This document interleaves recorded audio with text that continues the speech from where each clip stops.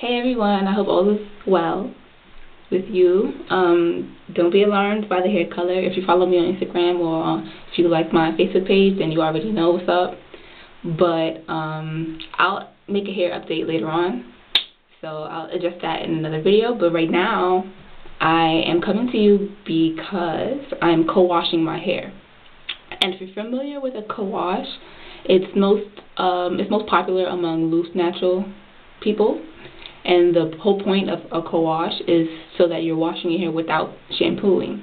And obviously shampoo is good for you. You know, it cleans your hair, clarifies all the icky, nasty stuff that you don't need in your hair.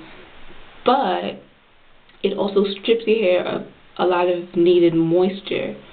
So co-washing is beneficial because it's adding moisture to your hair without stripping your natural oils and such. And oftentimes our hair is very dry, so it's necessary. And I'm coming to this video talking about people wanting soft locks. Now, as you know, with the nature of locks, that's our hair being matted together to lock into a lock. So I just want to warn you guys, when it comes to conditioning your hair and co-washing your hair, that it is very important that you don't do it too often. I know a lot of you guys, you wash and condition your hair every single time, and if that works for you, then that's great. But a lot of the times, over conditioning your hair is bad for locks. Now, and the reason being is because, like I said before, the nature of our hair is that our hair is being matted together. Now, conditioner, it softens our hair so that it's easily detangleable. Is that a word? I'll Google it later. But yeah, you know what I mean. Conditioner is going to help our hair untangle. And if you have locks, that's definitely not what you're going for. So conditioning your hair too often, it can leave your hair with weak spots throughout the lock. So I know everybody wants soft locks, but keep in mind, if your hair wasn't technically soft before you even started locking, like a lot of you with the very kinky textures, your hair wasn't really that soft to begin with. And with locks, naturally your hair is not going to be as soft as it was originally. And that's not a bad thing. Now, I understand if your hair is dry and brittle and it's breaking, like if you run your hair through your locks and you can see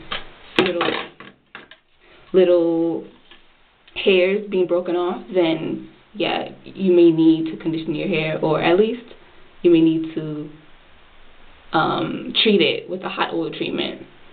But I just want to warn you guys that soft locks should not be your ultimate goal. You want to keep your locks intact and you want them strong. So over conditioning your hair, no good. But keep in mind that it's good to co-wash or condition your hair with your shampoo every now and then, but try not to do it too often. Try to stick with hot oil treatments because that's better for your locks, and that will also soften your locks. Okay? I hope that was pretty clear. Right now I'm using this cholesterol with ginseng. Nothing special. I probably paid like a few dollars for this, maybe $3.